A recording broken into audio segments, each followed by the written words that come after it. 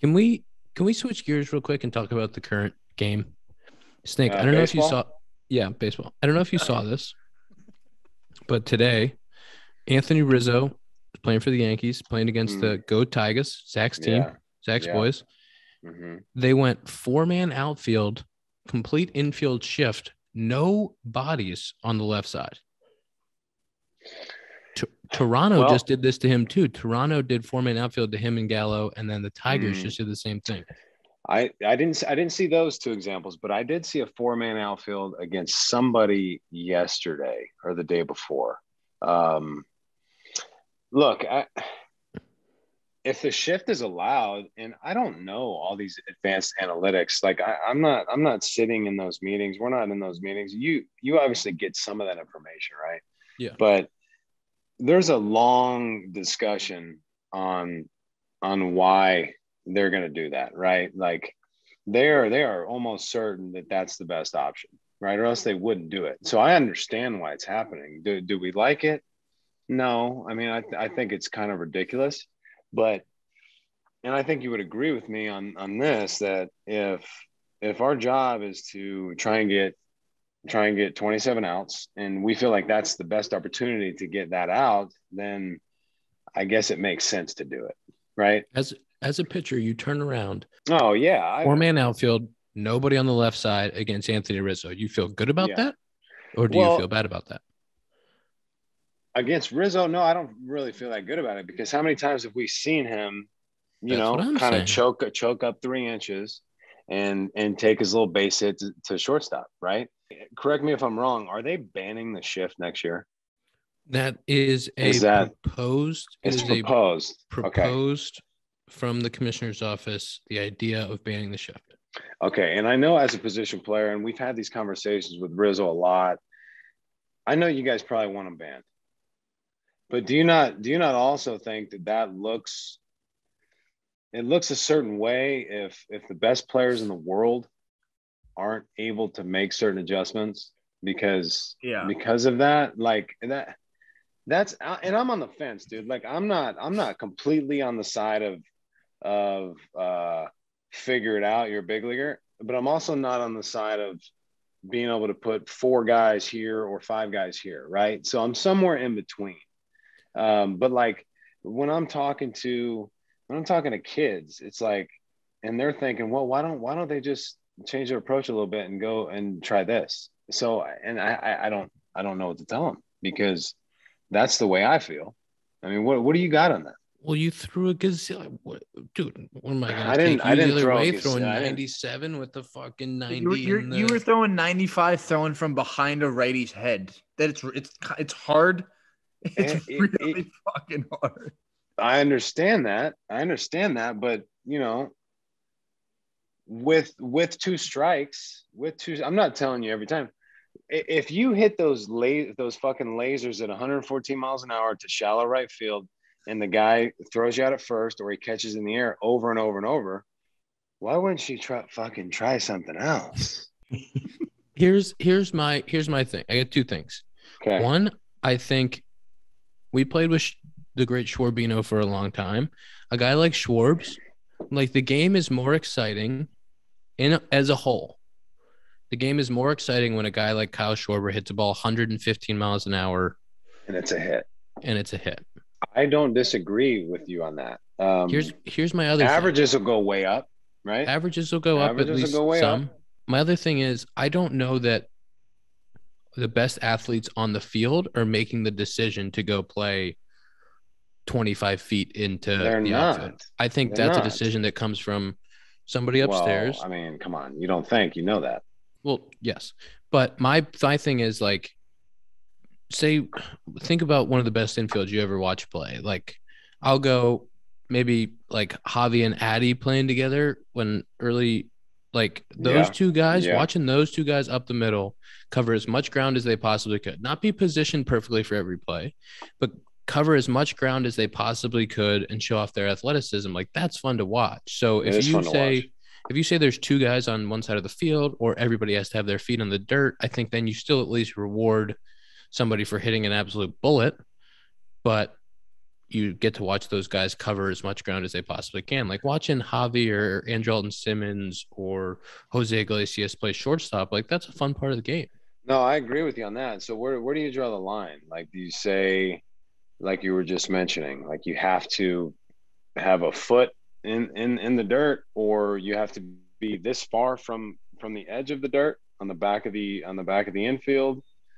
Like, do you say, okay, for outfielders you can't play past like this gap, or like where? Then it seems to get overly technical. And that, I mean, look, that's a conversation that you guys as a union are going to have with the league, right? And iron that out. It's not going to be an easy one, but like I said before, I kind of see both sides of it. I really do. And as a pitcher, I agree with you too. Like I don't think that's a bad idea.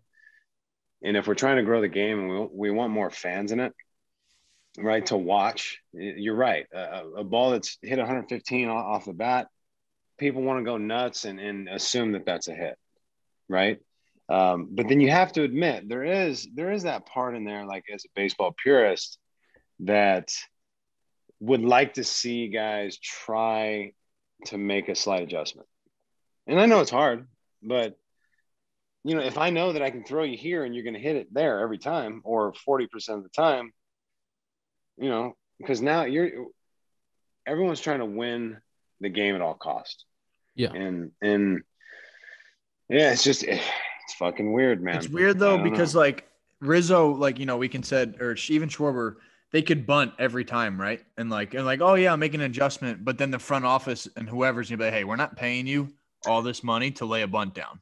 They tell them to slug. Right. Like you're a guy with a high slugging percentage that hits the ball over the fence. Like, we want you to still try and do that. And I understand that too, right? Like, yeah, there are some lineups that have thump from like 2 to 7, right? So then maybe you can do it in those lineups.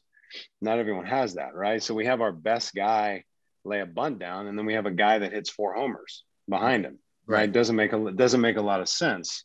And with the stuff that's on the mound that people are featuring on the mound today, it's absurd, right? Like watching what Hunter Green's doing now. And I mean, there's starters. I mean, I just watched McGill for the Mets, right? Who's in place of DeGrom currently. I mean, he's throwing 95 to 98. That's like just a routine. That's just a right-handed starter now.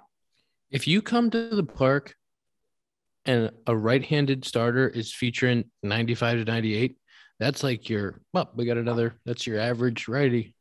Like average righty. Mm-hmm. That's what you're seeing right now. But I do think like the baseball purists and the guys that have played the game better on the game, like you understand what it takes to make that adjustment to wait on a changeup or an off-speed pitch late in the count and like shoot it to left, or like even take like kind of a gross swing but manipulate that ball to where people aren't. Like guys that have been around the game and seen it appreciate that fact. I don't know that our casual fan of the game that's tuning in to watch the Cubbies is like appreciates everything that goes into that thing, where I do know like the casual fan that tunes in or like sees Sunday Night Baseball, like when somebody hits a missile in the 4-hole, like they understand that. Yeah. Well, what are your thoughts on trying to build the knowledge of even like the common fan, like, and look, like Cooper's 10 now, right? And we had a team deal tonight. We took the kids to High Five, which is like a main event. We had a team meeting and we showed us some videos because they're having trouble with like pre-pitch routines. We got kids standing like flat-footed as the ball's crossing home plate. I'm like, you fucking guy. Like, if there's a foul ball and I don't see a reaction, you're out of it. You got to go. Right. But my point is, baseball is a very technical game from like Little League. And there's so many facets of the game that you have to kind of understand. With football, yes, it's a complex game, but you kind of know what you're saying, right? Basketball, fairly simple game, right? so it's how do we increase the knowledge of those fans, right? Rather than just like flipping because not many people are just going to flip the game on that might like baseball and watch 9 innings. That's true. Right? Like but the length of the game, to me, that's always been like a weird argument because football games are over 3 hours long. And there's sneaky not that much action in those games. And there's not that much action. If you go to a game, you actually understand that. Like I haven't been to a lot of football games, but the ones I have been to, I'm like, there's a shit ton of breaks. Right? They disguise it pretty well on TV. Yeah. But I don't know. I agree with you, but I disagree with you in a way. Wouldn't it be amazing if you were out there on the bump, or I think like the Manning cast is a good example. I know they're trying to do it with A-Rod and whatever, but like if we should do that. We should do that. And John Boy Media should do it. Tom.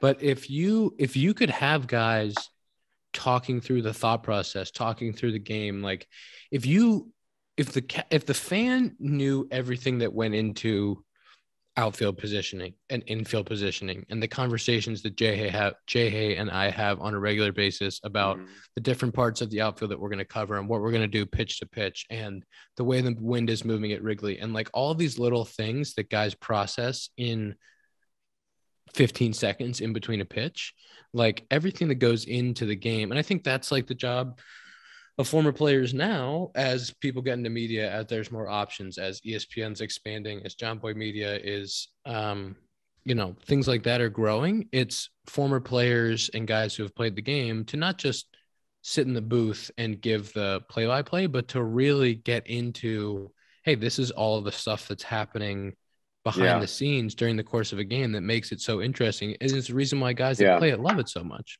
Yeah, you know what? And nothing against the color guys or the broadcast team, but I think it just gets a little stale. It's just like, and there's an art form to it, right? For sure. It's not an easy job. Like what Vin Scully did for his entire career. He's a master at it.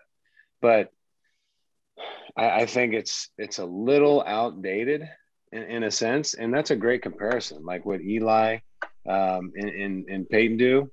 I mean, that would be great for our sport. Why isn't baseball doing like a Hard Knocks, like throughout spring training or even throughout a season? Like guys are on the cusp of making or breaking the team. Like I think that especially baseball fans would love that. Like there's baseball fans who know everything about every single team, yet we're still dealing with like blackouts, and it's like, I think there's just so many avenues we could take as a sport to truly grow it, and we're not exploring many of them.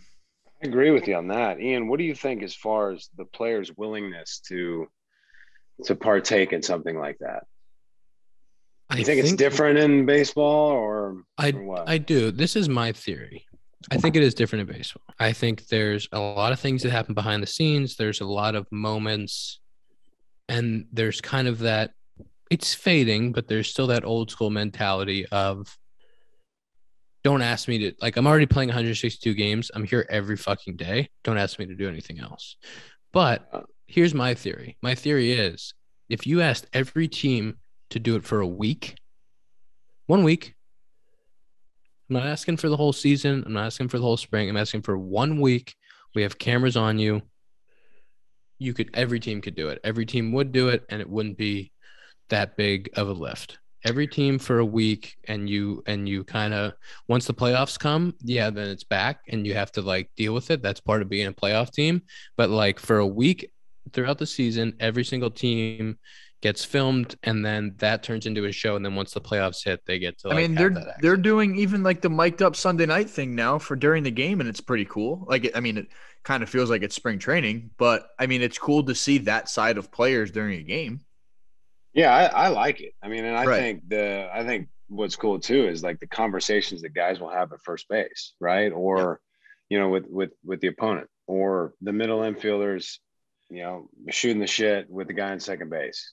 And look, the old school way of baseball was like, like kind of fuck the other team, yada yada. But it is that way, but we're still friendly. Right? Like, we want to beat your fucking ass, but like, hey, what's going on? Like, how you doing? Like that's fine too at the same time. I mean, Right? for 95% of the guys in the league, maybe more, maybe 99%, like you have the ultimate amount of respect. Yeah, everybody has those one or two guys that they don't get along with or have a little beef with, but like you respect every guy's journey because it's almost exactly the same as yours. Like every guy has had some path similar to yours, or you understand the work that goes into getting to that level. And so there is that mutual respect. Like when you watch a guy, it doesn't matter if it's your teammate or your best friend on the bump. Like when you watch a guy stay on a fucking 2-2 backdoor slider and hit a bullet to the left, like coming in like, hey man, that was a sick swing. Like there's that respect because you do it 162 times. Right. And that's a great point. And that's something I tell people all the time, right? Like we might not like each other, certain guys, right? But I respect everyone that has a uniform. Right. For like, sure. And there's gonna come a time where, I'll do some work in the game. And look, criticism is a natural part of playing a sport, especially playing a sport at the highest level. And whether there's criticism or not, it's just evaluating the performance. But at the end of the day, like I respect the hell out of everybody who gets to wear that uniform because we all know how fucking hard it is to perform at a high level, playing this game. Right. So I'm with you on that. I think that's like the part of the game that was or has been taboo, that like lifting the curtain on that and being like, look, there's mutual respect across the board. Guys like each other. A lot of guys have played together or against each other at different points in their career. And like they are friendly, but they go out and compete all the time. Like I think that's perfectly fine and like should be embraced amongst the game. Right. I do too. I think maybe where it's not is like fans, diehard fans of certain teams, seeing a guy kind of chumming it up with another guy.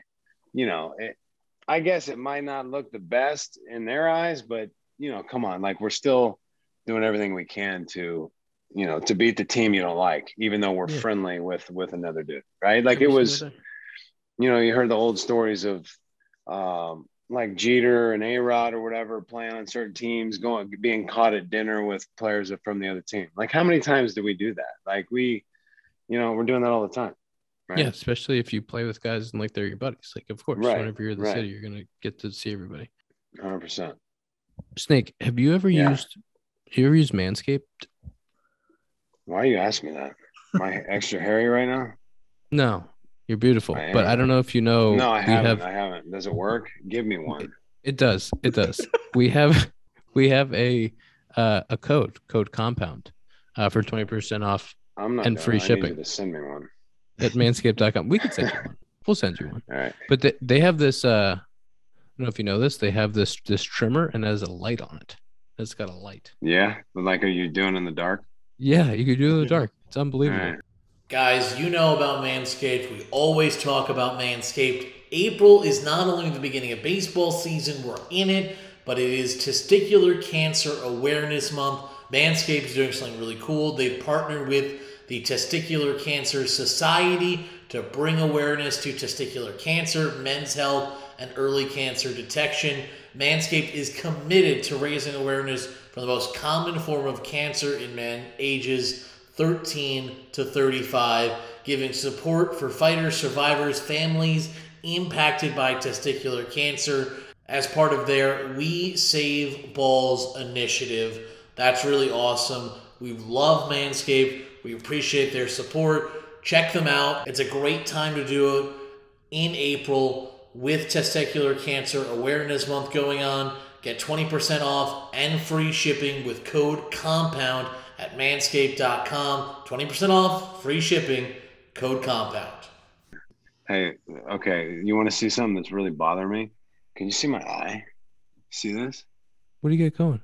Dude, it's swollen. I don't understand. It's swollen. You got a little sty? You see that? No, I don't even think it's a sty. Look like I got stung by a fucking wasp. Can you see this or no? I can see it. No, I can see it. Dude, it's unbelievable. So the bottom, this eyelid, right? The bottom one was swollen yesterday, and then I wake up this morning, the top one. What's going on in Austin? Huh? I don't know. I'm 36 now. And then this one kind of hurts. I don't understand. Brittany's Falling like apart. freaking out. Brittany's freaking out. She's like, it's a sty. There's no fucking sty. I don't know if I got bit by a spider, but it's bad. It's bad. I need help. But you look great. My body's great. Body's great. It's from the what is nose down now? What do you say? Now it's Eyebrows from the down? nose. Now it's from the nose down. I'm falling apart. I am. I need help. I need a pedicure is what I need. You're a big pedicure guy. Well, I mean, I got into it. You know how Joe was. Like, I think David was probably the first one to do it, right? Painting his toenails. Really? Well, so we had to, if you wanted to wear sandals on the flight, you had to paint your toenails, right? And then it kind of started with that. And then Palmer, you know, she loves pedicures. She wanted to pick polish to get Dad's nails done. Like, you can't say no to her. I don't want her turning into a stripper. You know what I'm saying? Did you ever do manicure with to make sure your fingers were good? No, I do my own. No, very, very like precise with especially the middle finger, right? I would always get like a slight blister here if I cut the nail too short. So I don't want anyone touching. You don't want anyone touching them. No, I take, and you probably saw me cut them in the clubhouse all the time. Yeah. Right, filing them down. Right, you did a lot. You did a lot of the paraffin. The wax. The wax. Oh yeah, I'd walk around just waxed up. It's nice. It's nice. Way Check it out. I don't know if it's still in the budget in Chicago there, but it should be in the corner in the back of the training room. Yeah, I think they took it out. I think they after you left, they got rid of the Pilates stuff and they said we don't need any wax. I mean, David's office is really they made that room for me and they got rid of it. It's sad. I miss that room dearly. I know. Well, in the off season, you can come to my house. We'll do it. Yeah, I'm very excited to do that. Hey, thanks for coming on and hanging out with us. Are we done? Do you want to talk about anything else? No, I got to wake up at 5. So yeah, I thought let's it's do it already 11:45. So I tell you this: I get up about 5:30 every morning. I have a little bit of time to myself. I gotta watch this eye. I'll let you know how the eye is in the morning. Yeah, but I make the kids like New York strip or like ribeye and eggs and pancakes almost every morning. We sit down. We have a nice little family breakfast together. Take them to school, and then I start my day. So it's a fucking hell of a morning. What a routine! You're awesome. Wow. Yeah, and then I go straight to the gym. Brittany plays tennis. We meet up for lunch, and then we keep it rolling. We got baseball practice tomorrow and Thursday. It's a big week.